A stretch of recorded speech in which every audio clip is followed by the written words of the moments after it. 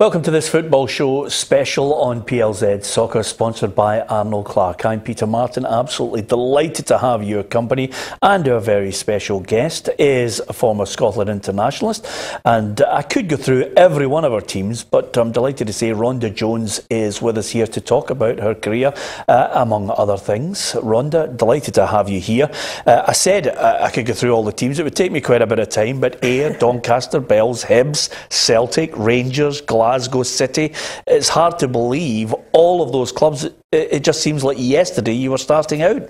Yeah, definitely does. Yeah, I've been there, been about, Peter, but yeah, I've had a fantastic career. For internationals alone, I mean, 117 caps is something to be, I think, tremendously proud of. And at a time I look upon you and the group of players coming through as very much the pioneers of taking women's football stage by stage to the level it is now, and I think a few more levels that it has to go to become, you know, a really tight professional situation where women can make a living out of it. Yeah, absolutely. I mean, would I love to be still playing in this era? Absolutely. I think I was born 10 years too early. However, I see what they've got now, and you know, there is that wee bit of jealousy, as well as I'm really proud that we were there at the very beginning. We were there when we were B category, you know, wearing men's hand-me-down kit, you know, at that very beginning part. But now to see how good they've become, it was an honour to be part of that, you know, it really was, and to be, like you say, the groundwork there. Yeah, I mean, it's special because of obviously our links. We come from the same village. Obviously our families know each other. So it's special for me to actually get the chance to say to you, first of all, people would know about you from the village because of your achievements. How on earth did you suddenly find yourself drawn towards football? My big cousin played football, and I used to watch all his games with Yet Farham.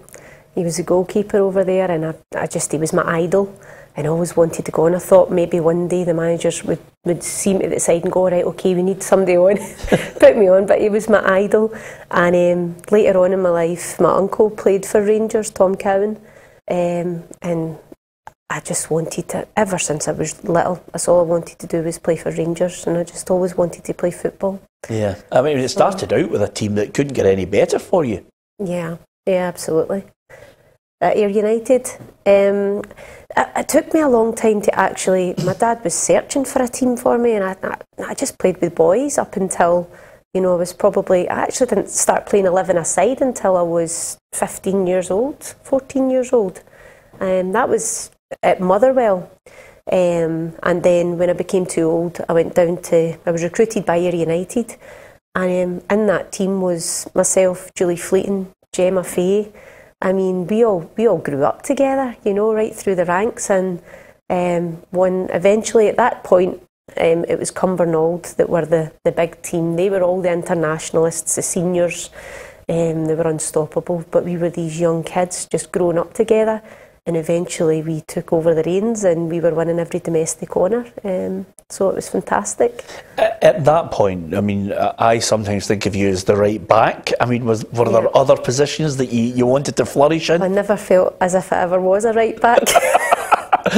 No, I much preferred centre back, but my coach believed I was a right back, and I wasn't arguing. I was getting a game, so I was quite happy to play wherever. Yeah, who were the players at that time that you were playing against? You mentioned Cumbernauld and all the internationalists. Who were the players there that you're looking at and thinking, oh, you know, the standards getting better and better. These girls can play. When I was young, it was Pauline MacDonald. She was the captain of the national team. Linda Brown, players like that. Pauline Hamill. They were all the kind of senior players that we all kind of looked up to at the time. But then growing up with the likes of Julie Fleeting and Gemma Fahey, they were my teammates as well as people that I looked up to also. What did it mean to you to be a winner in that team? Because you would have been a young girl trying to make your way in an environment where women's football hadn't really, you know, caught on. You were very much the situation where, you know, you couldn't earn a day-to-day living on it. No, absolutely not. We were still paying to play football. We were getting down into the dressing room and chipping in for the referee, and you know, it was that kind of situation. My dad was driving me from Motherwell down to Ayr twice a week, and then at the weekend to play a game as well. So it was a big commitment for my parents as well, you know. But he saw something in me as well, and he knew that was my dream, so he allowed me to do that. And yeah, you mentioned Julie Fleeting. I mean, a special player as well at international level. Yeah. And again, is that the best of the international players you played with? Oh, definitely. She's definitely the best. There is some spectacular players, of course. Kim Little, namely Erin Cuthbert, fantastic young player. But I would say, yeah, she'll slag me for this because she's my pal, but she's definitely the best that I've played alongside, yeah. Yeah, and I've got to ask you, from Ayr United, suddenly, you know, and I can remember actually some of the family saying, Rhonda's going to America. Yeah. What was your thinking behind going to Florida? Oh, the sunshine. The sunshine and the beaches. I knew people that had already went out there, and I always knew that I wanted to stay abroad. I'd won every domestic honour with Ayr United at that point, and I was given the Scottish Player of the Year, National Team Player of the Year, and I just felt like I needed to spread my wings a little bit, and I wanted to, you know, go and achieve my dream, which was playing abroad, and I went out there and done that whilst getting my degree. Yeah, and again, you're in a country where, did you immediately find that the standard was better? Because America seemed to embrace women's football earlier. Oh, absolutely. They have baseball, basketball, American football over there for men. So soccer wasn't a big thing for men over there as it was for women. There was so many universities, but obviously the USA women's team were dominating at that point, and everywhere you would look, it was just little girls playing soccer. Yeah. Did it make you a better player? I believe it did, yeah. I had to leave the national team. It was a choice that I was given the choice whether I stay here and I was on the national team, or I leave and they would exclude me from the national team. And I made that choice to go. It wasn't an easy choice, but I knew that I could get my degree out there and play football every day in the sunshine. And here I was struggling to manage. I had to work, I had to go to college, and I had to play football almost full time. I found that really difficult, so I made the decision to go, despite being excluded for 4 years. Yeah, you think about how many, if you get 117 caps, you would have been up there with Gemma Fay, I'm almost certain, in caps if you'd stayed. Yeah, possibly would have been, yeah. Yeah, I mean, what drew you back home? Because obviously you got your degree at that point. Was there maybe a temptation to stay there? There definitely was. I had applied for my visa to stay over there, and I'd been granted a work visa, so I was working as a graphic designer over there. It just came to a point, I was flying home, and after 4 years I was reselected for the national team. My coach, Tony Gervais, he was the assistant at the time, he came over and saw us play and spoke to Vera Pau, who was the main coach at the time, and they started to fly me back for games, and it was great just to see my family all the time. But it came to a point where I guess everything changes in your life and priorities change. My sister struggled with her mental health at that time, but she had a little girl, and my mum was unwell at that point as well. And just after I graduated, my mum found out she had breast cancer. So I just felt like, you know, I've had enough fun over here, it's time to go back home. So that was a choice that I made. I can see a great family picture there of all you guys. I'm going to touch on your sister a little later on. Hibs, Doncaster, Celtic, Glasgow City, Rangers, as I mentioned. You've played for them all. When you go back, obviously Hibs, is that the best part of your career here? I would say so. I really enjoyed my time at Hibs. That's the first club that I signed for when I got back, and all of my friends played for Hibs, you know, and that made it just so much better to just be playing alongside your best friends, you know. I really enjoyed my time there, and we were very successful at Hibs. Yeah, how many, I mean, give me some of the names of the people you were playing alongside there. Stacey Cook, Gemma Fay again. Can't get rid of her. Shot you. Suzanne Grant as well, Mandy Burns, Laura Kennedy, Lisa Robertson. Now here's a great question. I mean, I can remember giving you pelters for it, and the amount of people that used to see you in a Celtic strip. Oh, I know. I'm not saying it's not a difficult thing, is there? There's Michelle Barr actually there with the photograph. I can remember actually being at that photo shoot there. But how did that come about? I just felt like Celtic at the time were a really up and coming team. I really liked their setup. It was quite professional, it seemed. They were training playing at Lennoxtown. I went to speak to the coach. It was Robert Docherty at the time, and I really believed in his plan and I really believed in him. So I decided to sign with Celtic. Yeah, and scored as well. Well, a few. Yeah, I was going to say to you, not bad for that. I mean, look at that celebration. That was probably the only one that wasn't a header, to be honest. Probably why I'm celebrating so much.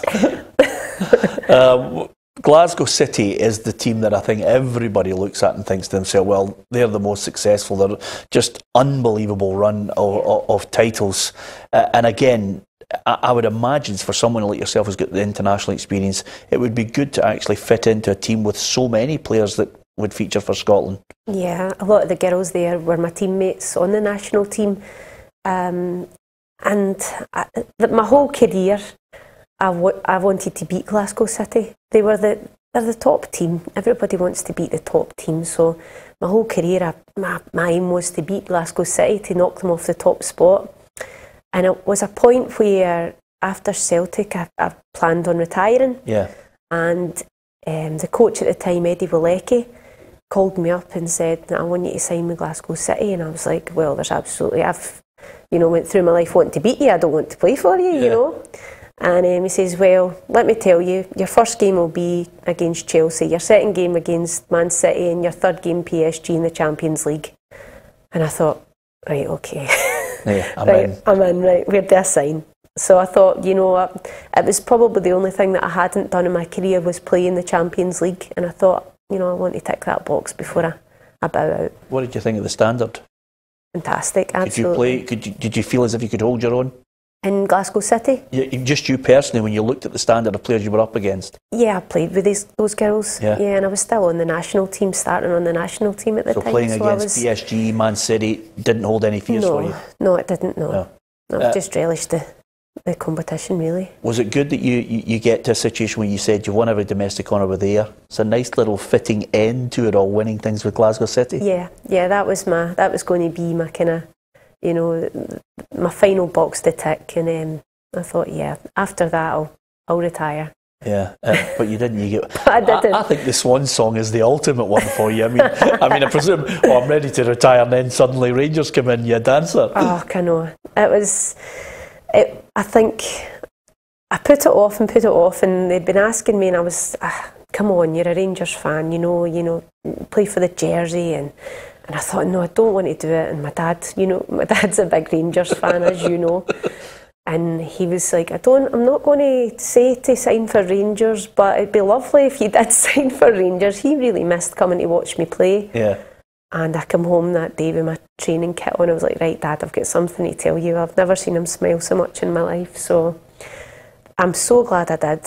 I'm really so glad I did. I don't know if there's a better feeling than pulling on the jersey, the team that you've supported all your life. It was fantastic, and it was a great bunch of girls. So I'm glad I did. Was it emotional for you when you finally hung up the boots? It was extremely emotional. It was just the end of a chapter, and a change of your whole identity, really, It was very difficult. It was a sad, that day was a sad day, but it was also a really, obviously, the end of a chapter. It was a happy day as well. Yeah, internationally, 117 caps is something to be tremendously proud of. I mean, what were the highlights for you? My first game when I was asked to come back from America, and they flew me back for, it was a playoff match against the Czech Republic, if I remember correctly, and I started in the game after being out for 4 years, and I scored the winner in the 89th minute and put us through. So that was one of the most special moments that I can recall. Something that I'll never forget. Yeah. Do you keep a hold of many of those international strips? I do. I've got them all in my cupboard. Yeah. Good, good. I always say that to players. You know, the amount of times I speak to guys like Ruffy and where's your strips, and they go, oh, they're up in a cupboard somewhere, they're in a plastic bin bag in the loft. But these are things that you should cherish and look back on with great pride. I'm going to flip it on its head, because if we've talked about your football career, the most difficult thing to phrase about talking about your family life is your sister, because I know she meant such a lot to you. Gemma and you in the early days, I see some great pictures of you growing up together. Sadly passed away at 29, way too young, and she had mental health problems. I would imagine you would have swapped your international career, your football career, everything, just to have her by your side. Absolutely, yeah. She meant the world to me. Tell me about her. We were very different. She was almost 5'10", dark hair. She was loud. She would enter a room, it was her. She was funny. She was just so funny. She was so loved. She was just a wonderful person. She really was. Our friends would call her the Newt Hill Nightingale. She would always be helping everybody else, and a lot of the time she was the one that really needed help herself. Now, with that in mind, mental health problems, something that's really come to the fore, and people are now starting to make an extra special effort to try and say, look, these are the problems, this is the particular problem you've had. How difficult is it, first of all, in diagnosis to think my sister needs help?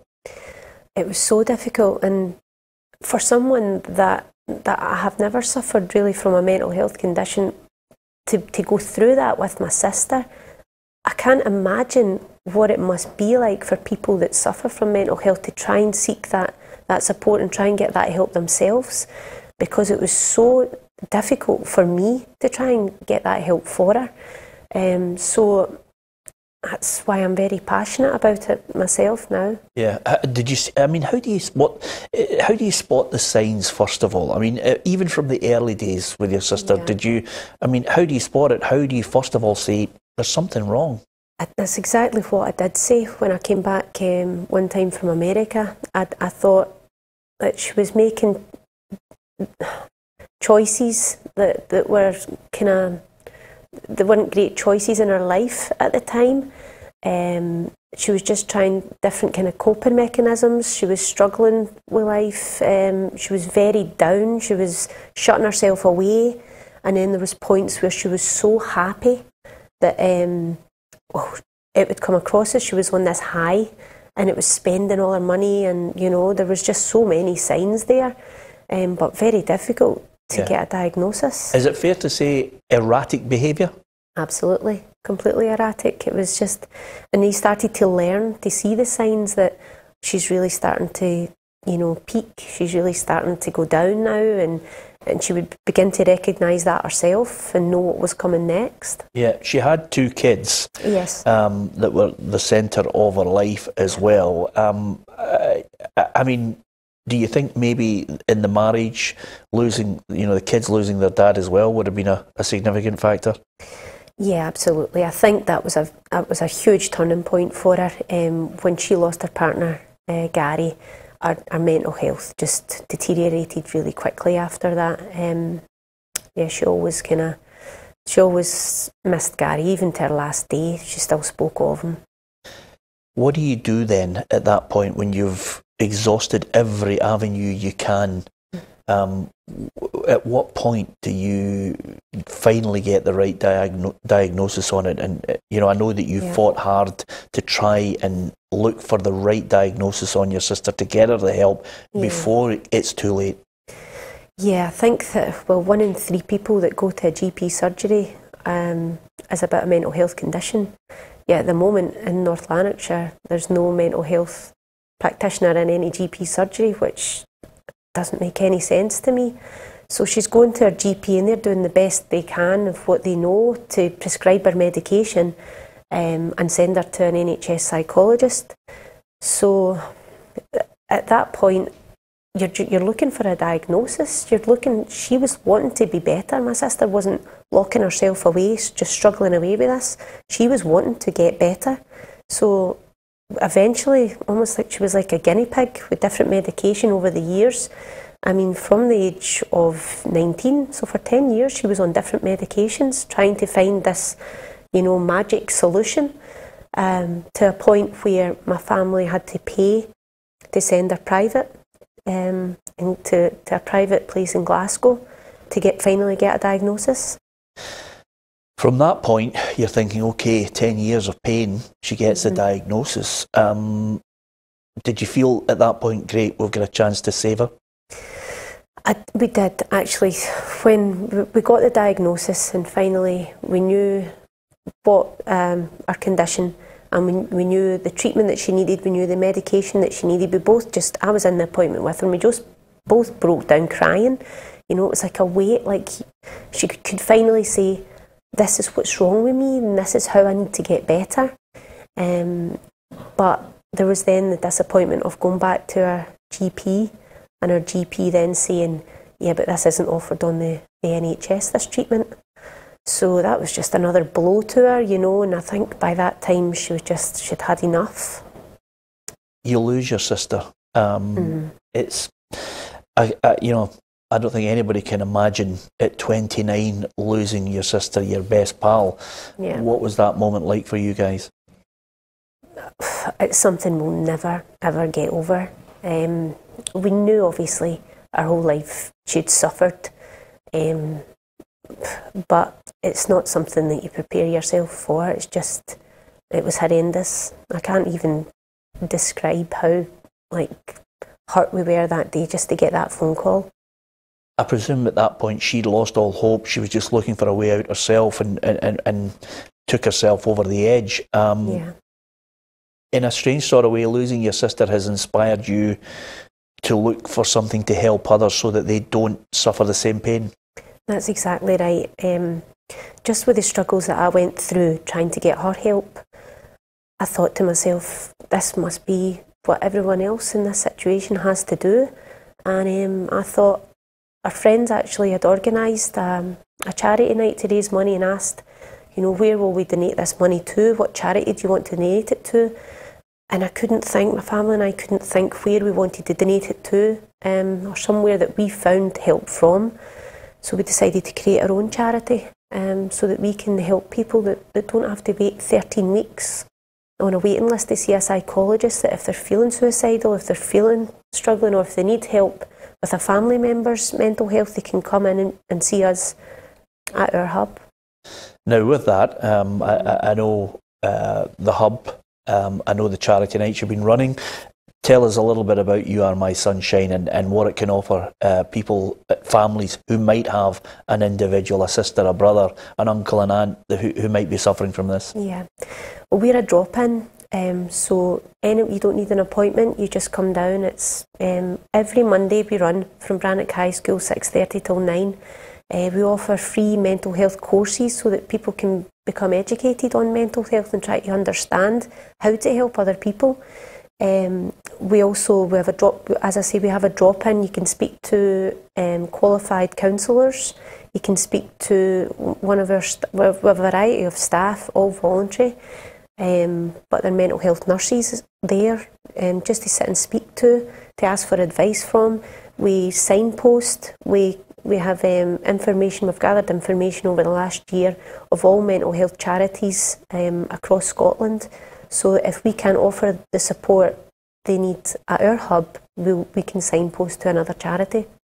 So for someone who's thinking, okay, I now understand what you do, how do they get in contact with you? How can they look to your website?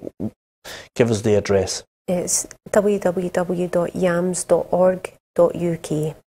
And we're also on Facebook, You Are My Sunshine Yams. Well, Rhonda, I couldn't sum it up any better. It's great talking to you about your football career, even better talking about the fact that in the darkest days of losing your sister, there's sunshine at the end of it, because I think, if you can save, I would presume from your point of view, you think if I can save one life, that whole thing's a success. Absolutely. from your family's point of view, and I'm almost certain Jem will be very proud of what you've done. It's been great chatting to you. Thanks very much for coming in. We'll give you more details on Yams on our website as well, but great talking to Rhonda Jones. I think I've got it right this time. Ayr United, Hibs, Celtic, Rangers, Glasgow City. There was even Doncaster Bells as well for a wee period. We didn't get a chance to talk about that. That's probably the second part of a show. Thanks for watching the programme. Thanks to Rhonda for joining us here. And don't forget, you can subscribe to our YouTube channel as well.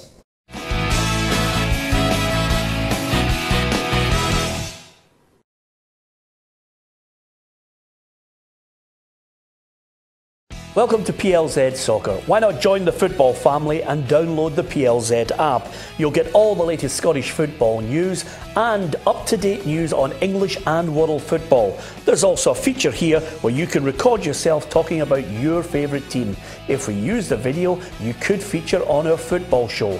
For all the latest news in Scottish football, download the PLZ Soccer app in the App Store and in Google Play.